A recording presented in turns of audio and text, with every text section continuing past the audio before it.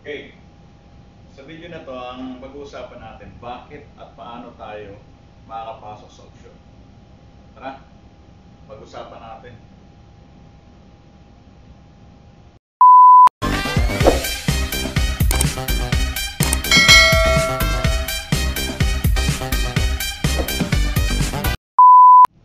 So ayun mga idol, so doon sa mga first timer na balak pumasok sa offshore, panoorin niyo po itong video na.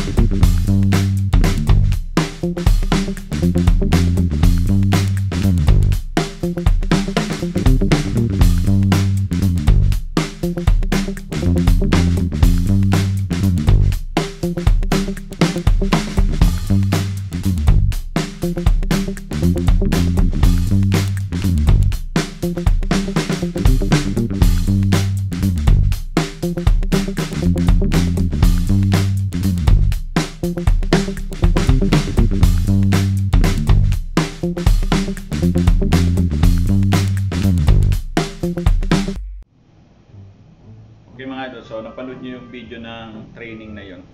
Ayun yung isa sa nadagdag sa training natin na normal, na ayun medyo kakaiba. Kasi lulubog yung helicopter tapos magka-capsize, kailangan maka-escape. So ayun lang. Ayun nga tanong, bakit no? Bakit mo nga pala bakit? Bakit offshore? Kasi yung offshore pala dito, ang kontrata namin is 3 months on, 1 off. So kung ikaw yung gusto mo laging kasama yung pamilya mo, madalas kang umuwi, o eto, bagay ito sa'yo kasi 3 buwan ka lang on board, tapos uwi mo mga 1 buwan o siguro mga 1.5 months balik ka ulit. So rotation yun. Kadalasan ng offshore ganun, rotation yun. Ano pa? Sahod yun, sahod. Sa offshore medyo iba yung sahod compare sa ibang barko. Kasi dito sa offshore meron ditong sahuran na may per day, merong yung iba naririnig ko pa per hora eh. Pero hindi ako sure doon, narinig ko lang. Pero yun talaga per day tsaka monthly. Bali yung last company ko nga pala, shoutout nga pala sa OSM. Yan malapit sa may, harap siya ng Hyatt Hotel dyan sa may Ermita. Bali dyan yung dating company ko. So dyan sa OSM, marami dyan na offshore. At para doon nga pala sa mga officer na gusto lumipat sa offshore, ang tip ko sa inyo, kuha kayo nung basic training. Basic training kasi kadalasan ngayon ng mga company, ang hinahanap na nila yung meron ka ng basic training ng DP. So pagka meron ka na nun, malaking laban mo na yun. Tapos yun, i-entertaining ka na yan, sigurado yun. Dahil yung iba ayaw niya mag-provide na dahil medyo mahal. Yung parang investment mo na rin yun.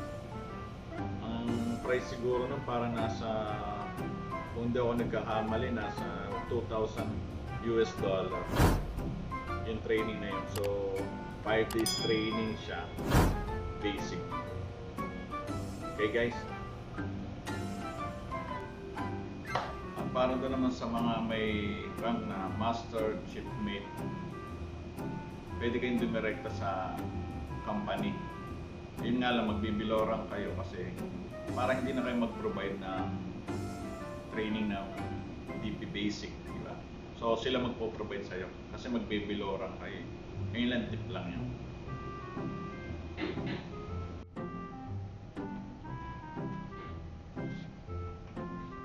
So ayun nga, no, para dun sa mga tiga galley department, chief cook, chef, steward, stewardess, ang maganda dito sa inyo is hindi nyo kailangan na experience ng offshore.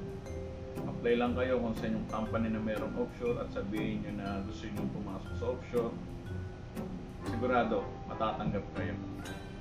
Dahil ang kagandahan pa nito, sa galley department, marami sila doon, maraming kailangan. So mas marami yung tinatanggap nila dahil tuloy-tuloy yung rotation. So ayun lang. Ano pa, kung may mga tanong kayo kung anong gusto nyo may discuss, comment lang kayo below. Tsaka paki-subscribe na rin po yung ating YouTube channel para ma-update po kayo sa mga video na gagawin natin. Okay po, maraming salamat po.